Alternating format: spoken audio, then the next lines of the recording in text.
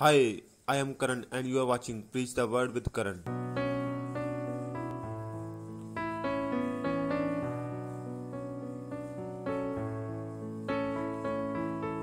A wise son brings joy to his father, but a foolish son brings grief to his mother. Proverbs 10:1. Let's have a thought on the verse. Here Solomon writes about two very different sons and how each son affects his parents. A wise son has taken to heart his parents' instructions.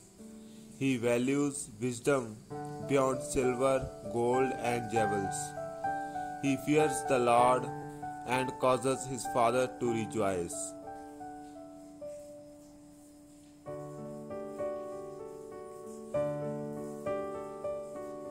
However, a foolish son is arrogant, unteachable, refuses to fear God, leads an evil lifestyle, and is lazy. People of society praise the parents of a wise son, while society blame the parents of foolish son for foolishness of their son. Thank you. Please subscribe the channel and press the bell icon.